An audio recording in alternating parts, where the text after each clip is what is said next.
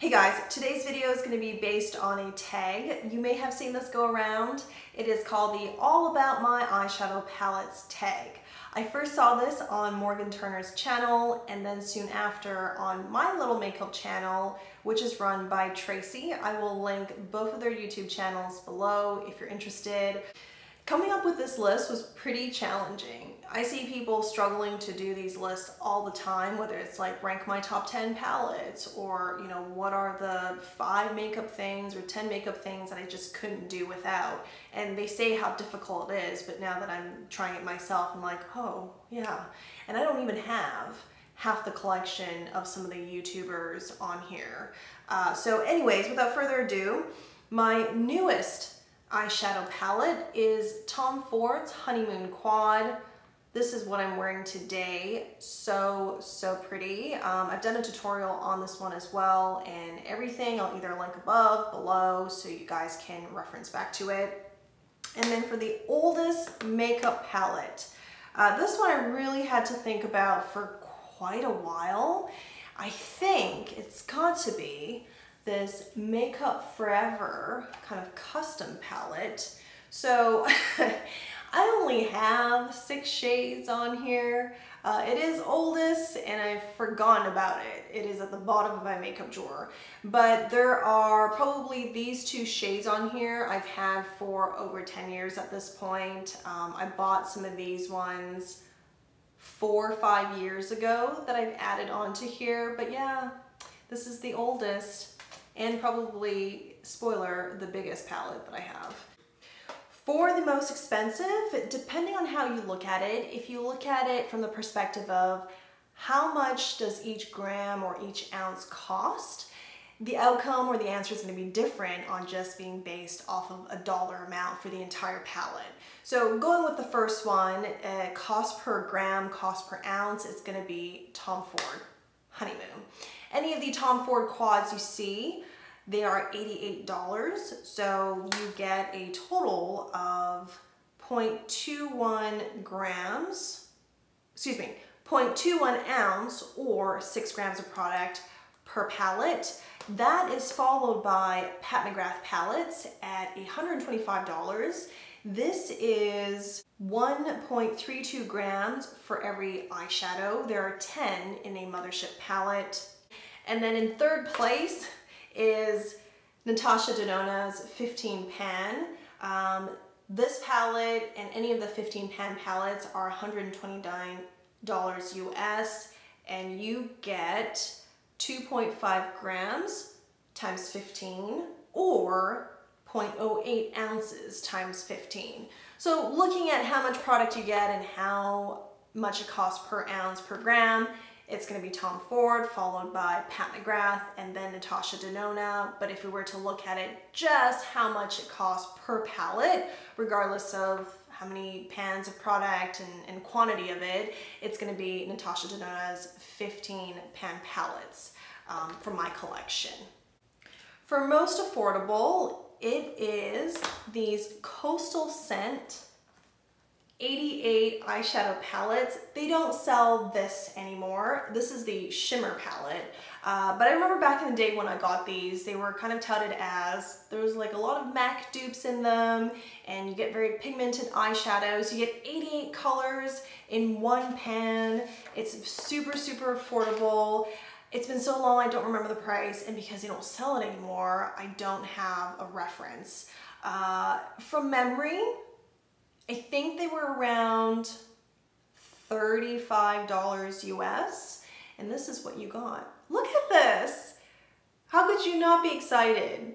You know, if you weren't into, or if you were into makeup and you weren't prepared to spend a lot of money, get all kinds of different palettes, you know, get into the luxury and high-end brands, this was a great option. I mean, it still is. I think Coastal Scent still makes palettes similar to this.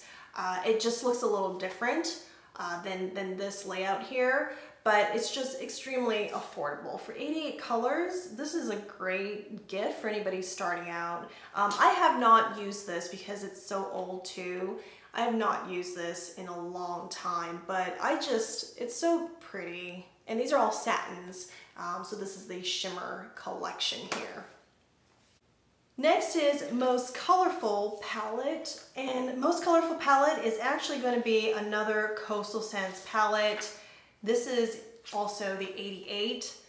This is the matte version of the shimmer we just saw, and I got quite a bit of use out of it. It was like my go-to palette for anything. If I wanted a nice base color, I'd come up here or along here. If I wanted a brow highlight, any of these would do. If I wanted very neutral colors, I stick with this. Cool tone, warm tone. You want pink, purple, you want green, aquamarine, blues, just anything was available here. Now, not every single pan in here is as pigmented or was as easy to work with as, you know, some of the best from this palette. Again though, for under $40 US, you just, I don't know, I'm not sure it gets better than this. Now, because these are quite old, I no longer use them, but you can see I've hit pan on these two colors, and you know, being neutrals, they were fairly easy to reach for, and I often did. And for smallest palette, it's gonna be my Lancome 5 pan, super small for size comparison. The next smallest palette I have is the Viseart Petite Pro Soleil. And this 5 pan here, they don't make any more, but this is in the Color Story Taupe Craze. I've hit pan on 4 out of the 5. This one I haven't hit pan on, but on the back of each of these palettes is like how you would use each color. So there's an all over base right up here, and then this is to apply all over the lid, and you were to add this darker matte shade on your crease. This is your highlighter or shade topper, and then you would use this darkest shade, this deep brown here, as a liner. Super pigmented, very buttery, very easy to work with, not a lot of fallout. This is discontinued, but Lancome has come out with kind of a new version of the 5 pan palette, which I haven't gotten a chance to use, but I would imagine when I look at the ratings online, they're very highly rated, so I would imagine the new version works just as well. But this is the smallest palette that I have. And for the biggest palette, it is, and I already said this at the beginning, is my Makeup Forever. Even though there's only 6 shadows in here, this is the biggest palette. The close second is going to be Jeffree Star's Bloodlust. And given the size of it, if you don't have a big vanity and you have to hold on to this to work with the shadows, it's gonna be a bit of getting used to, because it's not quite a nice flat square. You gotta find an angle here and hold on to it. So while it's not the biggest palette, because of its shape combined with size, can present some challenges. But I do like how it feels. Nice velvety material. Next is Best Memory. It's got to be this one because of how often and how long I've used it for until I officially retired it 6 months ago. Up until then, I still, you know, opened this and chose a color or two to work into my look. But this is the Too Faced Chocolate Bar palette, and I've hit pan on the base color and this color. This is my favorite. It's a matte shade, and I used to apply the shade both as an eyeshadow and as a blush. I love my nude colors. This is basically my skin tone, but better.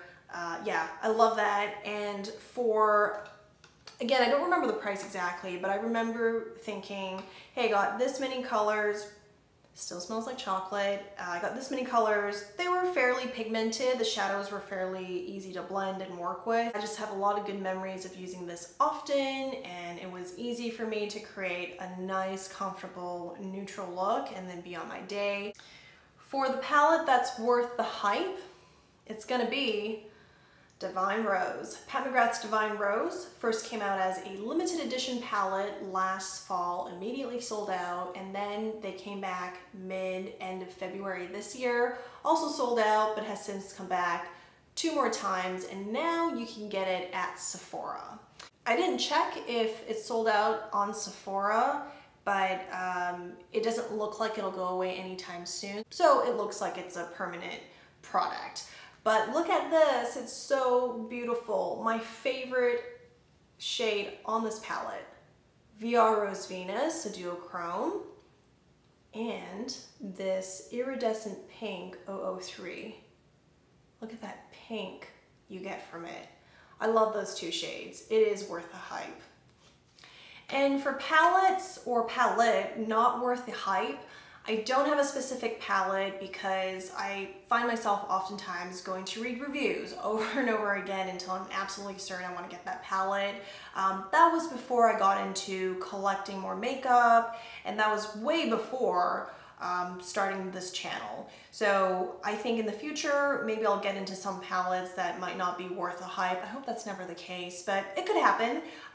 What I do want to show you in lieu of a specific palette is the concept of holiday palettes and special palettes. And from experience, holiday palettes or these, special seasonal palettes aren't necessarily always the quality you would get from their regular line. Here's an example. We're not going to focus on the company, but it's just the idea of it.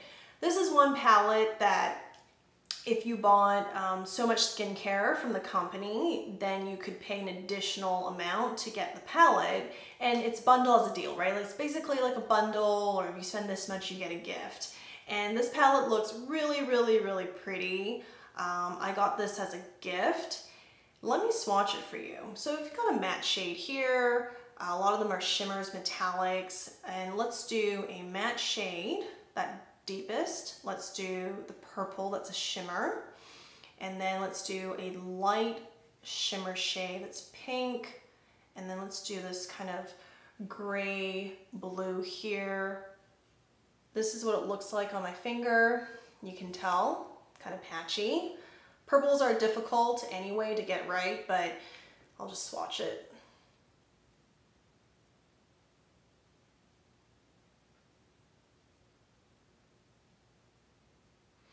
Very patchy matte color, patchy purple shimmer, and these two here, you can't really see it. It's not a lot of payoff, and it looks bright on the finger too. And you can still create looks using this palette, but you're gonna have to work pretty hard. And there's a good chance what you envision and the outcome is gonna be quite different for that reason. Another palette that I got for holiday season, which some of the shades I really love. This one here, I've hit pan because I love these mauves and taupes, as you can see. So this I use a lot, but these shimmers here, not very pigmented. Let's swatch it.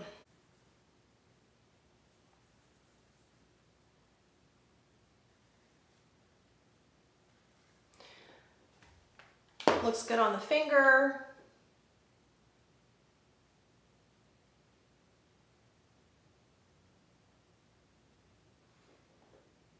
Still very light. This is supposed to be a deep blue. Yeah.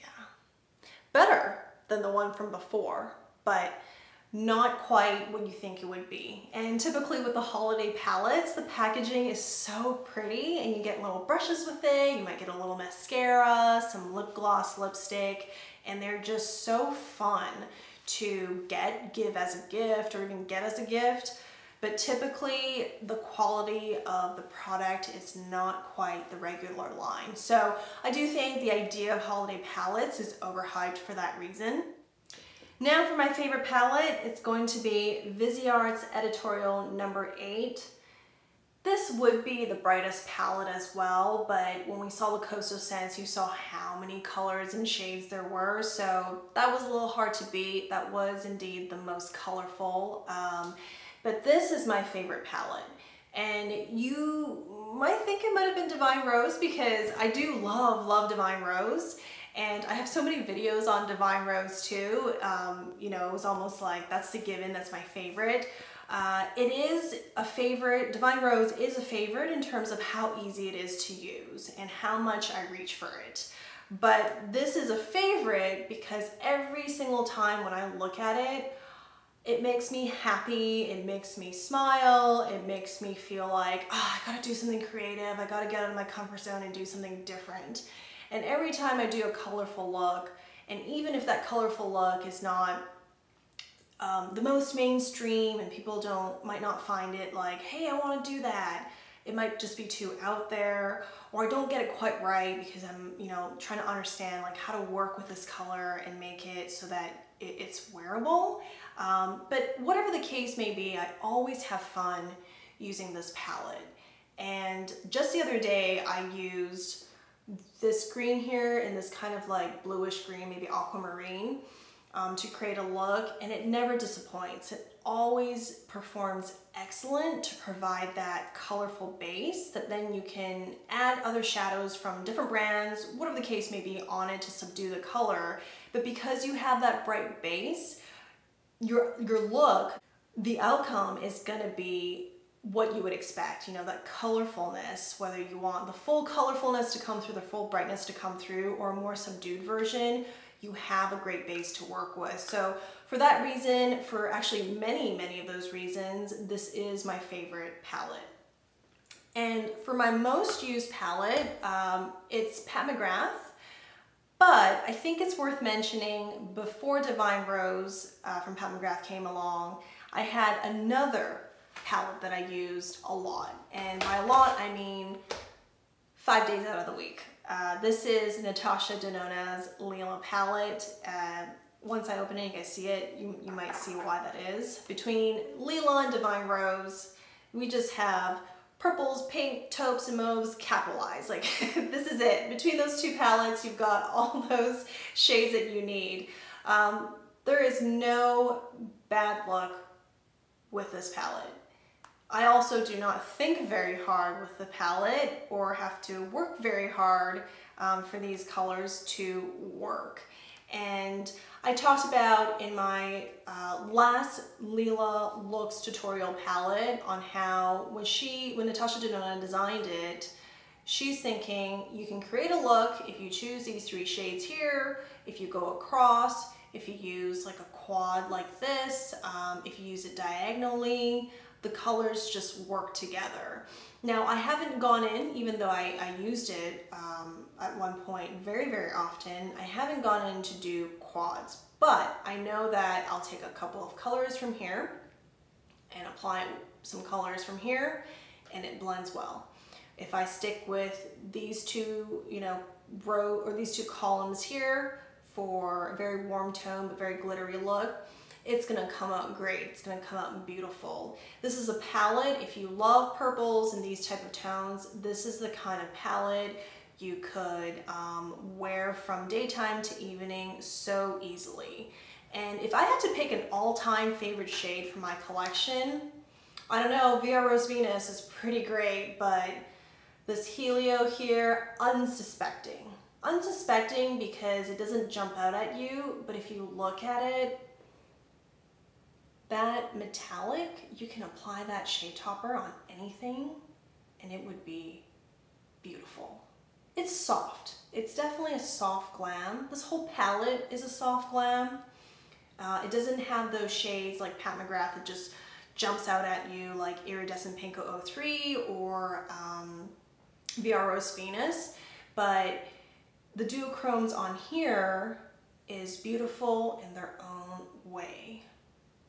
So I am crazy about this palette like I am for Divine Rose. And if I could pick 2 most used palettes, those would go hand in hand. Now, I do have one more palette I wanted to talk about on this video, and it's not part of the original tag, but I feel like it's related. This is the most underrated palette in my collection.